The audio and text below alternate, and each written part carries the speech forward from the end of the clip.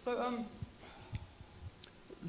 as I was saying earlier to Jean, a bit like a psychoanalyst, I think we all need a little bit of psychoanalysis, or at least psychotherapy after that brilliant documentary.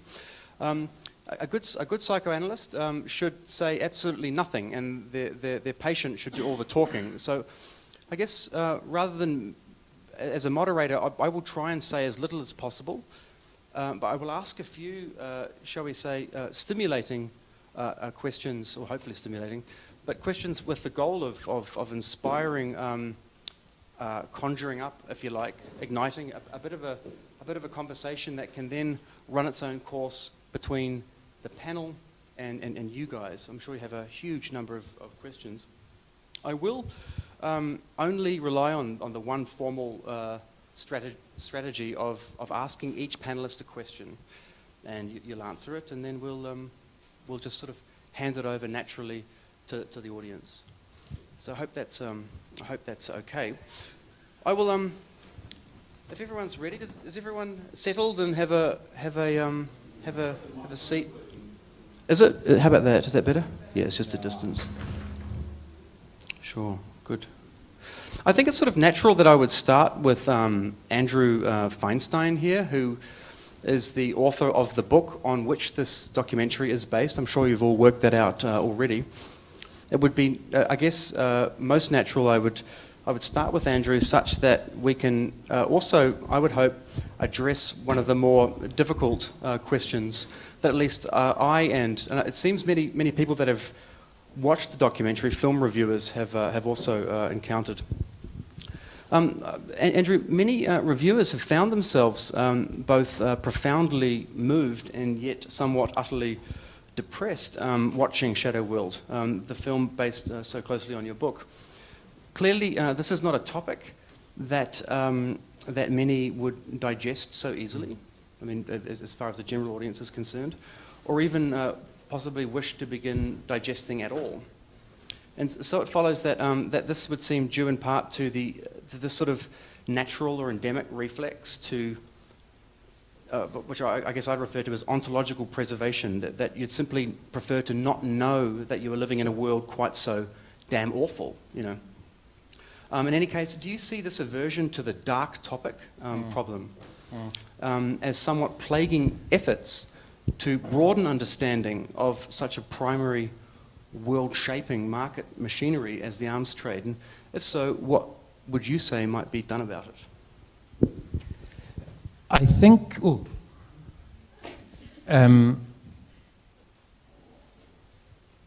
the problem of the darkness of the film, and I think it is worth saying, so this is the book on which the film was based. It's 555 pages long. It has 2,800 footnotes. And the reason for all of the footnotes is not only because I think it's very important when doing this sort of work that it is factually based, and I think notions we have of sort of post-fact or post-truth worlds that we've seen become more and more popular in discourse over the last year or so. I mean, we've always lived in a post-fact and post-truth world. And I think that speaks to part of the problem of all of these dark topics. As Chris Hedges says in the film, you know, if we actually saw the real images of war on our television screens or in our newspapers, I think that far more people, after all, whose tax euros are being used to sell the weapons, are being used to fight these wars, I think a lot more people would be completely outraged by what is being done in their name and with their tax dollars. I don't think it only applies to this particular topic. I think that subjects that subvert the established order to get across, extremely difficult to get any sort of access to mainstream media. I think it is made easier by social media, but it creates its own difficulties and complexities and problems. But I think the most important thing that we can do, and I think probably what all of us sitting here and a number of people in the audience devote their lives to doing, is to ensure that these sorts of topics, that this sort of information does get into the public domain as much as possible. And for me, I should just say, working with Johan Grimonprez, the Belgian director of the film, who is actually better known as a visual artist,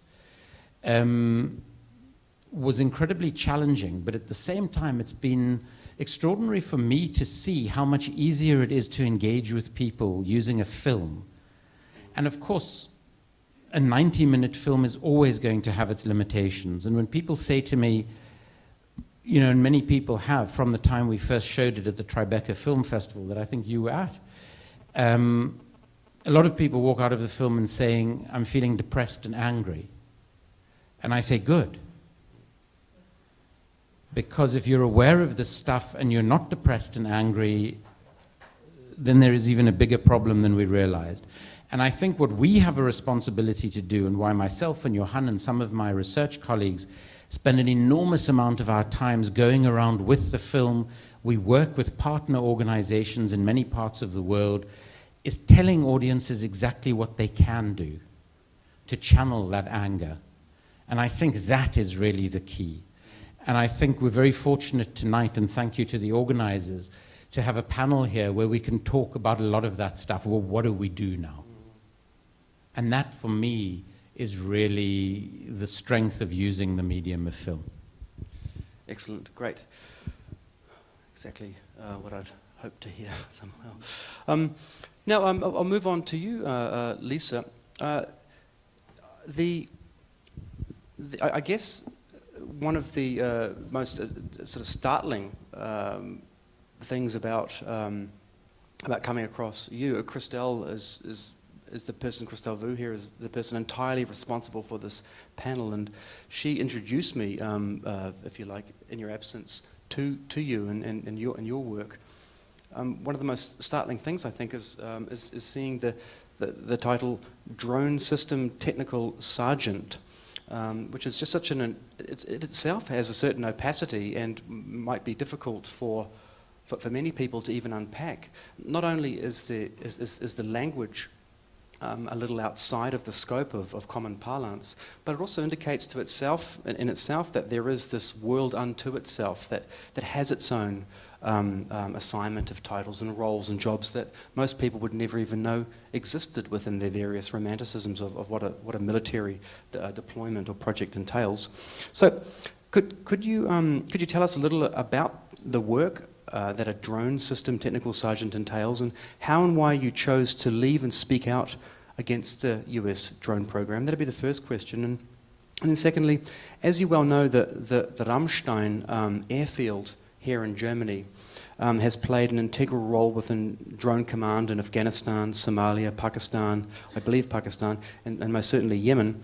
And this is a very recent and highly controversial discovery for Germans. It's very upsetting because the German government denied any knowledge of the fact that Ramstein airfield was being used as a relay for the control of these drones. Have you ever visited Ramstein as a function of your work, and could you tell us why Ramstein is so central to the operation of drones within the US program? So for your first question, for those that don't know me, my name is Lisa, and I'm recently in a film about the drone program, which will be opening here soon. But I can't tell you what I did. I'd love to tell you. I want no more than to tell you every little detail about what I did. But I like being free. And if I were to do that, I wouldn't be free very long. So I can't tell you what I did. What I can tell you is that nothing about any of the drone bases is really an integral part of the drone program.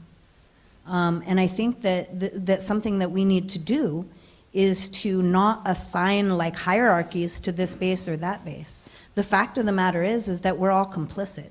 We are all complicit in this.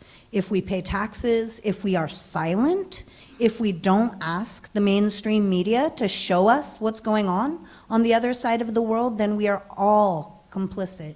And it's really unfair for us to, like a lot of people hold the military responsible. We're talking about 18 to 24-year-olds, and what we call conscription is the poverty draft. And a lot of these 18 to 24-year-olds know about as much about the drone program as you do, which is pretty much not much at all, right? And they don't know, and they're told by recruiters, you know, about how good it is. And at one time, the drone program did something called Overwatch. And basically what it did was it looked down on troops and said, this person is planning a bomb, maybe y'all want to go take a left. And then we did what we often do, put a weapon on a thing. And once we put a weapon on a thing, the mission changes. And it goes from something that's supposed to be protect and defend to basically what I call terror. And we have this framing about terrorists, good terrorists, bad terrorists. The fact of the matter is that right now, all of us sitting in here, if we had a drone flying over our head, or the possibility of a drone flying over our head, and nobody is immune to that at all, any one of us, from a doctor to a toddler to anybody, could get blown up, we would all be terrified. And we need to start considering these words that are used, like fake news is a lie. And we need to demand the truth. And we need to demand of our public officials the truth. I was in the military and I went to a funeral service for a good friend of mine, one of the people who died in the Iraq War early on, because they didn't have up armored equipment and they didn't have safety stuff. And when I walked into that church, I want you to know that I saw all these injured people. I should know that because I'm in the military, right? I didn't. I did not know that so many people were dying in Iraq, like a lot of us didn't know. And as a public, we need to start, we need to start asking for that information and demanding it of our news media and demanding it of both the Fourth Estate, because the Fourth Estate has failed, right? We wouldn't have a problem with propaganda if the Fourth Estate worked. So, yeah. I hope that answered. Pretty much, thanks. Now, Jean, you're the one of the more prominent figures within the German art and activist, sort of this hybrid scene space of certainly, I would say that Pen Collective, your collective, is probably the most rigorous European-wide, and it's an interesting time to have you. In fact, quite a pleasantly specious time to have you in this panel, given your recent campaigns against the German arms trade, which I guess many people, even Germans, don't realize is counted by many as being the third largest exporter of arms, particularly small arms. These very famous brands. I guess you'll mention that. So not only could you tell us a little bit about your recent campaigns, but also why you believe activism and art together, conjoined, comprise a powerful toolkit for fighting such a Goliath as the German market for arms. Yeah. So yeah, it's very hard to start talking about this because there's this general anger and depression in this room, and I'm bowing my head when I hear what you're doing, when I see your work, and then to come up and say, well, I'm the guy whose job is to make fun in this domain. It's not easy, actually, sitting here. Still, that's what we do, and because I believe one of those most amplifying, or those moments where you can free yourself of inability, paralysis, is through laughter and through trying to find out new forms and experimenting and constantly searching. And so that's what we did with the arms trade. We do it with all kind of topics where we feel there's not enough being done, secret services, and, whatever, all those areas where we feel there's not enough being done. And so in this case, we researched for half a year. We met you already. We talked to a lot of experts, and Ottfried also, and all those people with those massive brains who told us all those details. And so our analysis was, what can we do? And it was attack the politicians who are supporting them, which is the CDU in Germany, the Conservative Party. They're the strongest political allies of the weapons industry. And and then you have to attack their products, right? Like, this is what they hate. This is when they want to enter a market and they've got the brand is damaged, like Heckler & Koch is right now entering the US. So you attack the brand, and people, you know, then say it's a shit company, whatever, and they won't buy it. Third is to pull them into, as you keep underlining, shed a light on them and take them out of the dark. So we designed 3 actions doing exactly that. I mean, I can tell you now or later what we did. And why art? I don't know. It's like, it's just a way, it's you know, it's a pill which is giving me comfort of like relaxing a little bit out of all because these. So certainly there seems to be this endemic, almost a depression of its own within the contemporary art universe among fine artists that they are the detective that turns up after the crime, that they can't actually enact change, that they're always too late, as it were, and that there's a disempowerment among the arts. You know, I think I teach art students myself, and I come across that quite often. What I love about the work that you're doing at Pen Collective is it clearly evidences that art can comprise, can manifest as a very, very chiseled, finely honed toolkit for productive disruption. You know, and this is so refreshing and encouraging. You said you had a video or two that you'd like to show. We can. I can. Maybe you just go on and then I load it on YouTube or something. Okay, sure. I mean, yeah, it's English keyboard. Yeah, just, I can do that. Yeah. Okay, cool. Cool. Yeah. Let's do that, and then we can watch that. Yeah. Because I mean, the question is art or not. I don't know if we're doing art actually. We've been invited more and more by the cultural institutions, which is a bit difficult for me as well, because we're coming from social movement, we are activists, and then we, of course, yes, we do things that open discourse. We are not just like doing the old you know, attacks, but still, I mean, the art. Well, I'm sure many artists will say, well, this is not like artistically, aesthetically, it's not interesting. It's like activism, whatever. I'm totally fine with that, yep. And this is another discussion. I think it's frustrating that we are getting way easier funding from cultural institutions than from political institutions. And there's something severely wrong with our civil society, I think. And we're getting a huge grant from the cultural ministry, which is CDU, Monika Grütters, to subvert, you know, the CDU, which is great in a way, but it's also like, hey guys, why don't we have institutions to pay political activism and to experiment and to like subvert, you know, power systems in a way. I like how Pen Collective doesn't deploy it and name it as an art artifact, but you use the tools and techniques, long histories of intervention and public performance. You know, the Yes Men would be the only other immediate sort of reference. Yeah, let's move further down the line. Now, Xanth, is that a correct pronunciation? Yeah, it's very good. Excellent, I'm pleased. Now, you're a key member of this of a very necessary organisation within the broader European body as regards nuclear disarmament. But it's one, I must say, that I was embarrassed to realise that I had never even heard of it.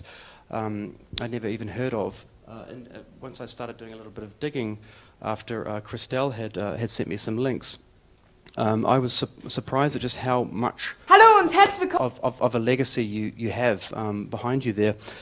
You're particularly interested in money making and nuclear weapons, and there was this quote in the film which I thought was certainly quite haunting, quite chilling, that the modern military marketplace is concerned with privatizing that most basic public function, which is a very difficult sentence to say, that basic public function, war, you know. And when we start, the idea that war can be a public function, let alone can build around itself a marketplace that can then fund the development and proliferation of absolutely existentially primary threatening implements like nuclear arms is just very difficult to grasp. But maybe you could talk about the connection between the modernization of the US nuclear weapons complex, maybe Trump in there somewhere with his new plan to stimulate the nuclear arms race all over again, and particularly the companies that profit from it, but also UK and France, if you could. Yeah, well, behind the shadow world is another shadow world, and that is the nuclear arms part of this equation, because when we think about the arms race and the arms trade, most of us think about the weapons that are being used all of the time in the wars that we hear about. But at the same time, behind this is also the ultimate weapon, which is nuclear weapons. And these can't be used. There is a taboo that says you can't use nuclear weapons. We can only talk about threatening to use nuclear weapons.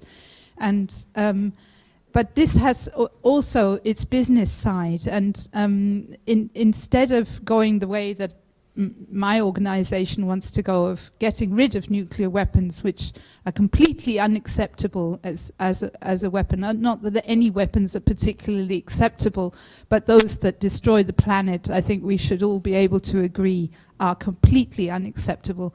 Instead of doing that, all of the 9 nuclear weapon states are modernizing their nuclear weapon systems. And this has been going on for some time. It's only just beginning to come into the media when we talk about Russia. Nobody really talks much about the US nuclear weapons complex, which has been already for the last 10 years or so. The planning has been going on. Now it's full into production. Various warheads have already been modernized, and we're even looking at one of the modernized weapons coming to Germany and replacing the 20 nuclear bombs that are based in Büchel in Germany. So that's coming around 2020, maybe Ottfried can tell us the exact date probably. But I want to talk about the money that's behind this, because this is where we think that we can do something. Because it's all very well protesting, it's all very well doing great actions, talking to politicians, even going to the UN and talking to diplomats, which we've been doing for many years. That's why people don't know us, because we don't talk much to, we don't get onto the into the newspapers or onto the television, because nobody's interested in nuclear weapons. They really aren't. Yeah? And so we go straight for the diplomats, because they have already committed in various treaties to getting rid of nuclear weapons. So we think, okay, we'll go and talk to them. And we found this way now through a new treaty which is being negotiated this year to ban nuclear weapons. You never heard of that, I bet. Nobody here, except one girl at the back who works with me. Nobody has heard of the fact that we are this year going to ban nuclear weapons, but we are. And while we're banning those nuclear weapons, we're going to put into the treaty that every country that signs onto the treaty, and we have about 130 countries already ready to sign up, that they have to, on a national level, divest from nuclear weapons companies. Companies that make nuclear weapons systems, that make the delivery systems for those nuclear weapons. Now we're talking, they were all mentioned in that film: Lockheed Martin, Northrop Grumman, General Dynamics, Honeywell International. They're all there. Yeah? Those are the big names. They're the ones that get billions and billions from modernizing these nuclear weapons. So what we're saying is, and you can all do this too, you have to think about which bank you're with and do they invest in nuclear weapons. It's quite simple. We've made it really simple because we've made a web page that you can go to. It's called don'tbankonthebomb.com. Or if you're German, it's atombombengeschäft.de. So it's really, if you want to find out more about it, you just go to either of those websites, find out which are the financial institutions in your country that are investing in nuclear weapons companies, and you divest yourself. But also, it's really important that each country that signs onto this treaty also makes this decision to divest from nuclear weapons companies. The only problem is that Germany will not be one of those countries for quite a while because of the nuclear weapons based here. I could go on all night, but I think that's about enough for now. You'll have plenty of opportunity again in a moment. Excellent, thanks. Now, Ottfried, you're the director of BITS, B-I-T-S, the Berlin Information Center for Transatlantic Security, which is itself and just an incredible thing that this organization would exist. And sadly, even in some ways, need to exist. That one must have a monitoring body keeping account of the transatlantic situation, as it were.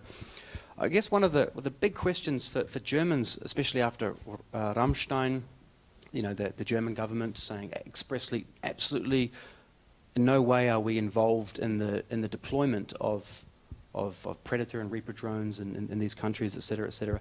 The German position within the global arms market, it would seem to be absolutely out of step with Article 26 of the German Constitution, which expressly states, under the title "Securing International Peace," that acts tending to and undertaken with the intent to disturb the peaceful relations between nations, especially to prepare for a war of aggression, shall be unconstitutional.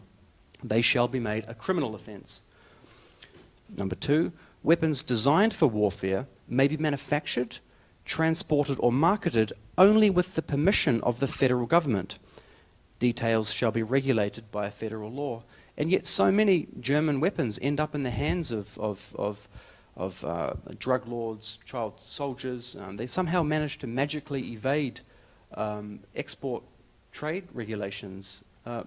Where do you see the real position that the German government and the jurisdictional system has with this I guess you might say jarring collision with the very constitution itself? Where are we at today here in Germany? What's the situation? Our constitution was written directly after a war lost. So there are some formulas in that were later partially reversed, at least in sense. And if you look at the last sentence, which he quoted, saying details will be worked out in separate laws, that has been the way how to do that. When the German law on war weapons was and their export was written in 1961, Germany was in the middle of rebuilding its own armament industries. And when the other trade on foreign trade law was combined or was put together, at the time Germany already had a number of exporting companies. By the way, this is only half of the truth, because when Germany was forbidden to produce arms until 1956, they already had, again, companies that produced arms and also sold them. They were only they were not named weapons of war at the time. And I think nobody should be astonished that it's like that.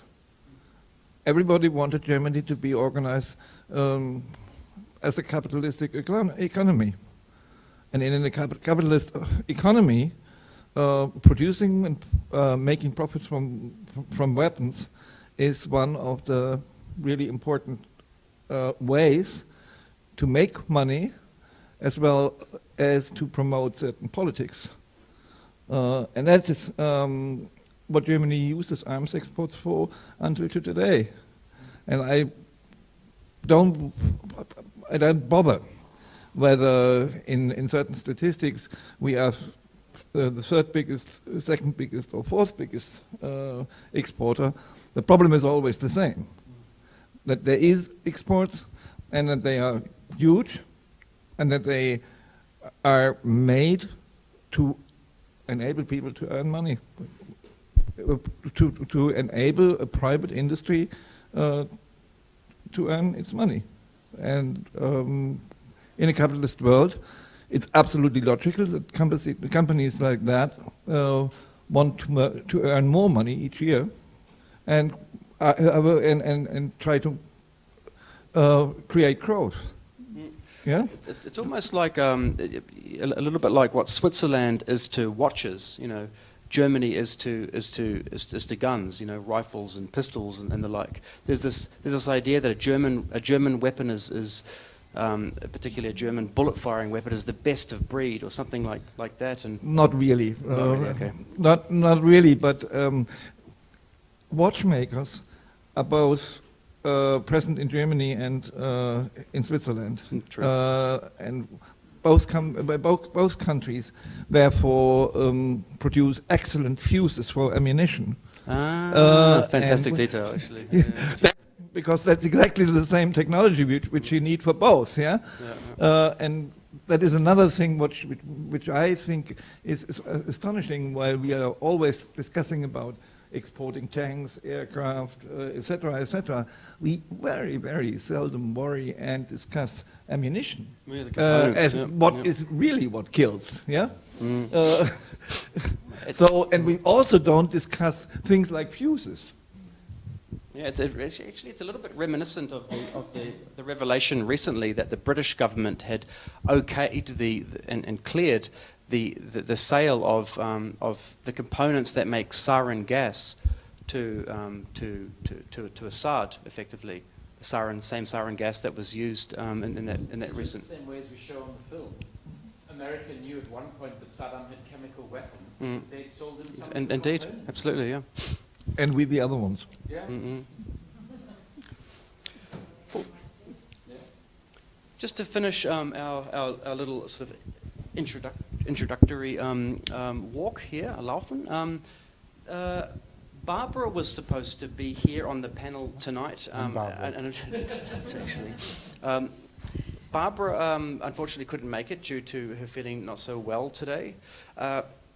I found myself a little bit unprepared, unfortunately, but I'm very grateful that you could turn up as her colleague. I would just ask that you literally just introduce yourself and talk about whatever you would like in relation to the topic.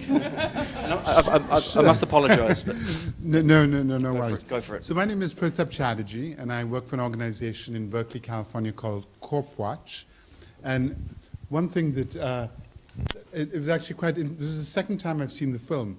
But it's a bittersweet moment, shall we say? Because I was supposed to be in that film, but I ended up on the cutting room floor. But most of the subjects are actually very close to my heart. I wrote a book about Halliburton. It's called Halliburton's Army, in which I discussed the role of Dick Cheney and how he profited out of actually the first Gulf War. It's also, there are references in the film, and in Lisa's talk, to drones. I have a new report coming out probably the end of this month, which actually looks at and answers actually many of your questions, exactly what all the positions are in the drone war, who are the companies that supply to them, and how does the system work. So please look out for it.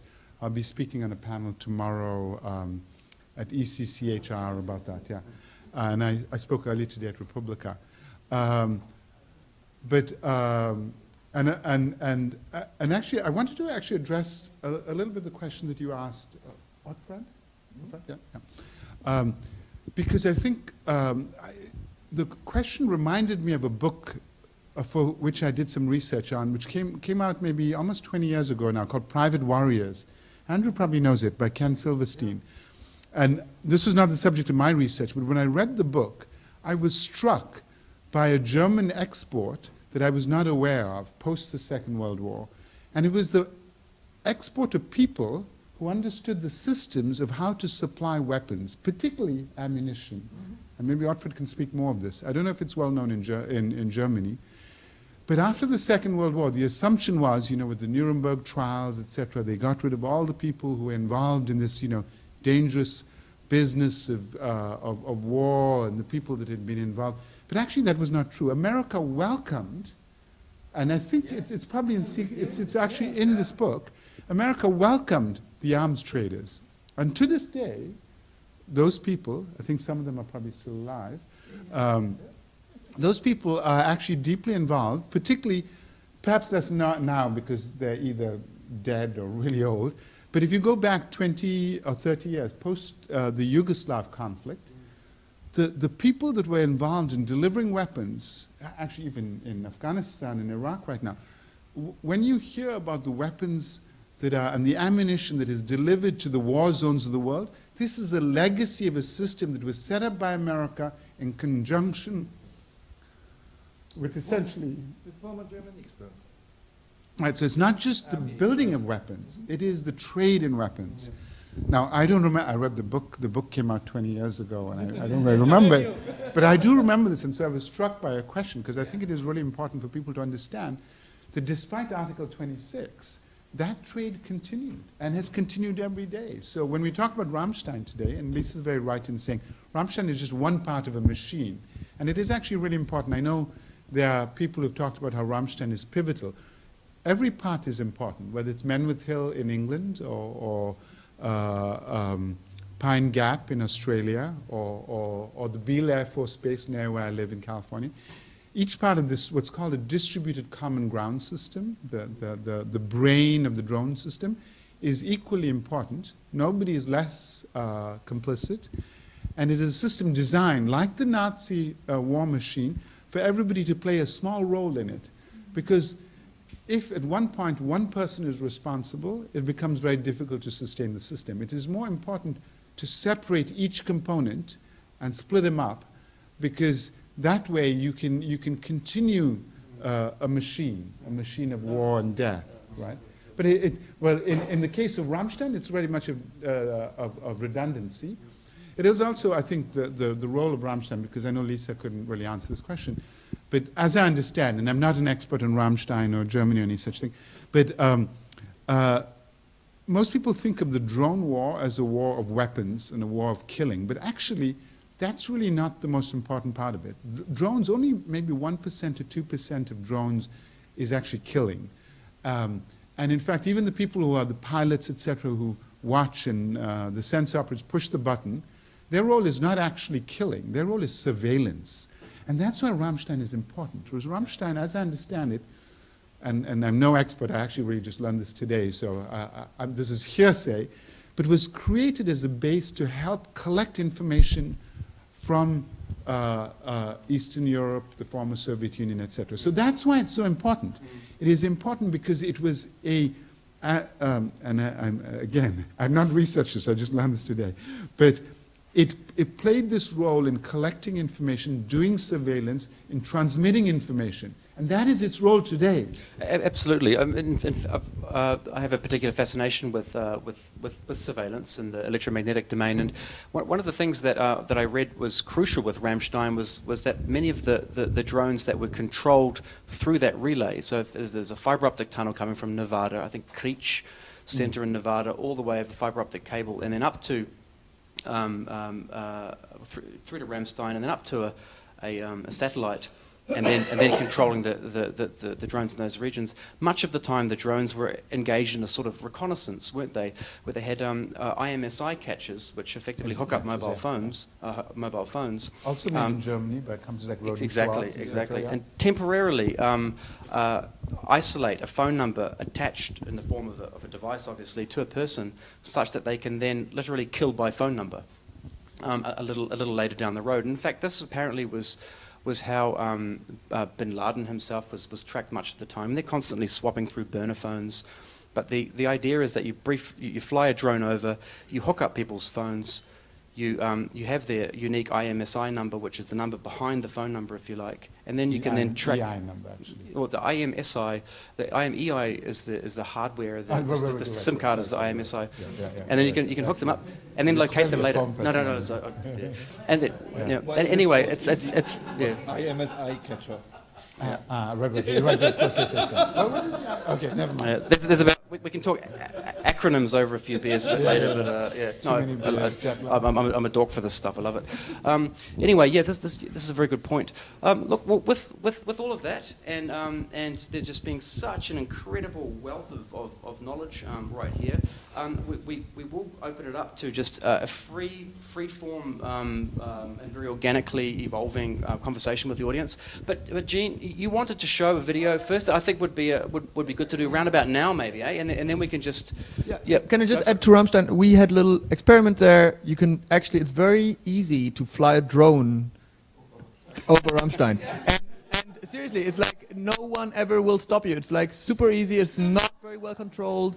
And I don't know why no one ever went there around the base and put the water off. It's like, seriously, it's still happening in Germany. You can like, there's so many things you can do. Just experiment. But I'll show you. Actually, you spoke about Article 26. So I forgot to say we have written because it's like the rest is like, we have written 5 different laws that we will try to bring into the parliament, and one of them is a complete stop of weapon export. So you can vote which law you want us to try to push into the German parliament. But first, like the first story here, I swapped. It's like basically 3 hacks we did. One is we disguised the CDU and we asked Merkel to stop small weapon export, and it went to Fox News and New York Times. It worked very, very well. Now this sweet little girl is explaining how she is hacking Heckler & Koch. Heckler und Koch genommen. Die haben nämlich nur 700 Mitarbeiterinnen. Eigentlich super easy. Ihr guckt euch einfach an, auf welchen Markt die jetzt nächstes gehen wollen. Weil Heckler und Koch zum Beispiel krass viel in die USA liefern, schickt ihr denen dann Briefe, und zwar an die lokalen Dealer, und sagt denen, die sollen die Waffen wieder zurückschicken, weil es kein konfliktfreies Land mehr ist, wegen Trump und so.